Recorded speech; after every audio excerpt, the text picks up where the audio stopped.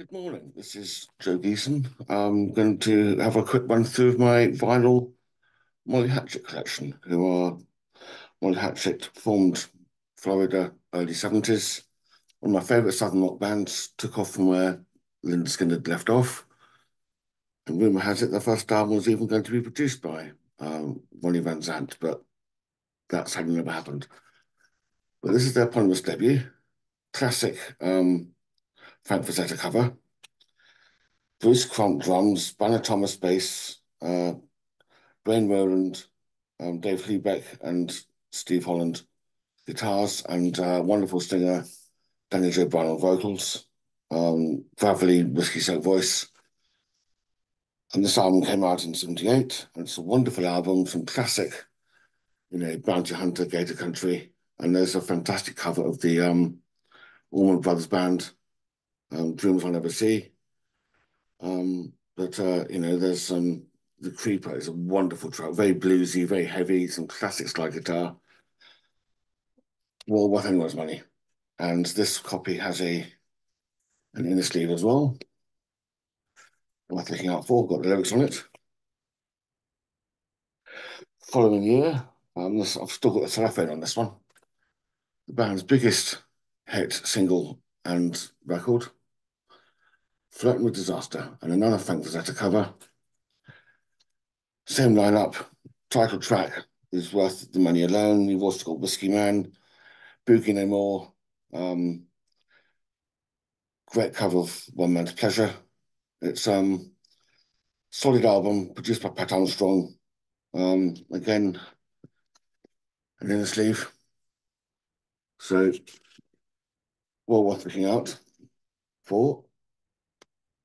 And artwork doesn't get much better than this, does it really? You know. So then sadly Danny Joe Brown left the band. He was being a bit of a tearaway, I believe. So in comes new singer Jimmy Farrar. It was a much more solid, heavier, thicker, bluesy voice. And in 1980, we get Beating the Odds. Another great album, not quite so sudden. It alienated a few fans. More kind of hard rock direction, this one, but still great album. You can't argue with the title track, Penthouse Pauper, Double Talker, even the Gentler Rambler. Great, some great stuff. And there's a promo of the album issued in the States. This one, different cover, gatefold sleeve. And again, an inner sleeve on the main album. But the second album that comes with it is a promo 6-track live set. There are bootlegs existing of the whole show. It was intended for a live album, never appeared. The 6 bonus tracks have been issued on CD, but there's more available. So we'd love to see those. But those live tracks, it's absolutely stunning. 1981, we get Techno Prisoners.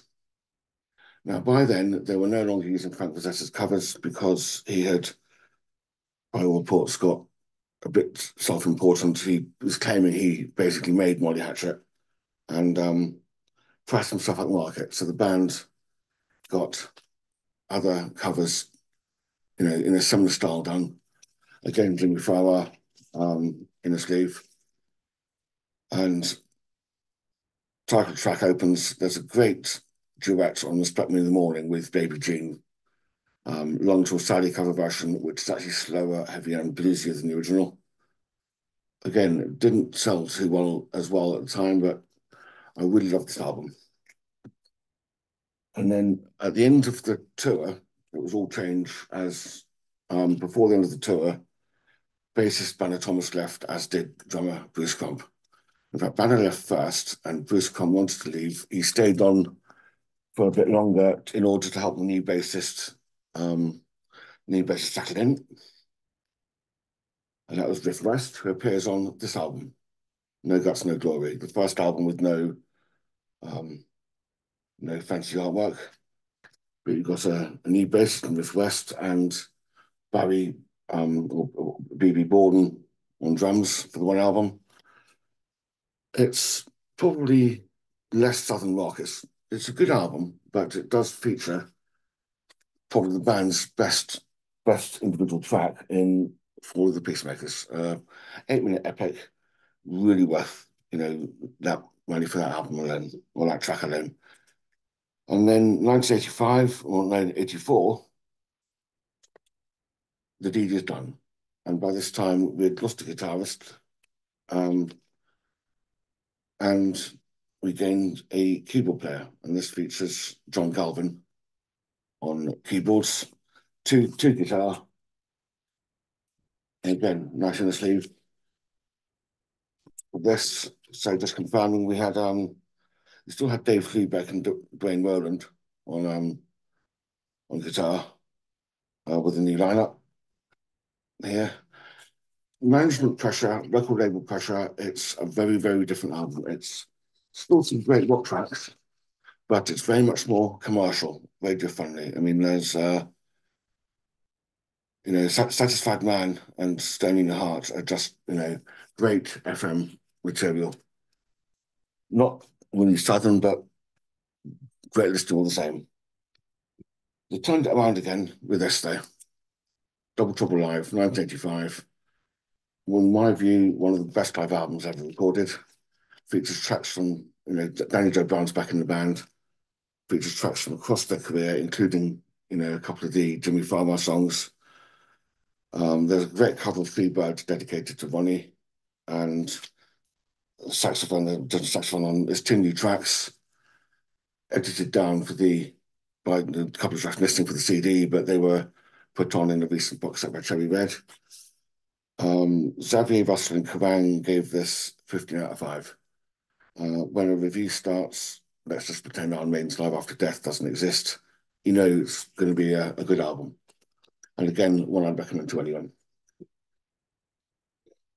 And then a couple of years later, all changed again, as Dave Klebeck had left the band, and in came Bobby Ingram.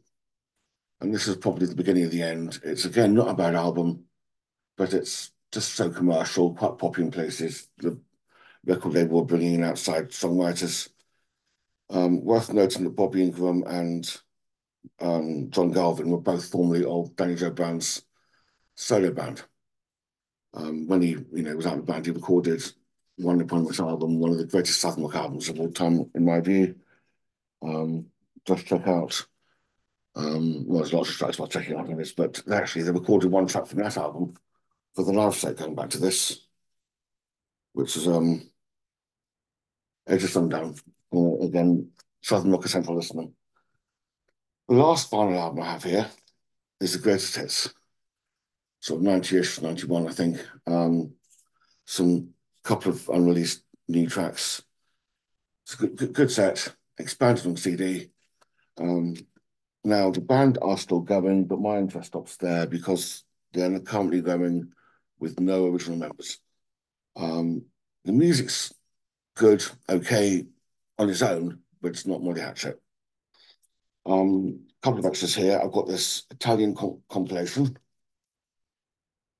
which also features Ted Nugent, Meatloaf, Trackball 3. It's, interesting set. And there's also this live set by the Charlie Daniels Band, which features Molly Hatchet on the track. It's, great, bit of Americana, but lots of rock and roll. Some good stuff there as well. And lastly, in my vinyl collection, I've got this promo sampler of Take No Prisoners, which features a few less tracks and they're all edited down, obviously designed for airplay. And then going back to 7980, you've got this promo of Crossroads, which is a track the band used to play live, cover version of the Robert Johnson track, which is credited to Eric Clapton incorrectly, although Cream did, do the arrangement that everyone knows in the same way that Deep Purple arranged Hush, the version that everyone knows.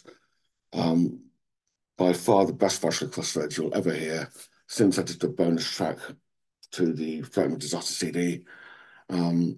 Again, fantastic. So that is my Molly Hatchet vinyl collection thus far. Um, all of it well worth checking out, and some fantastic listening as well. So enjoy.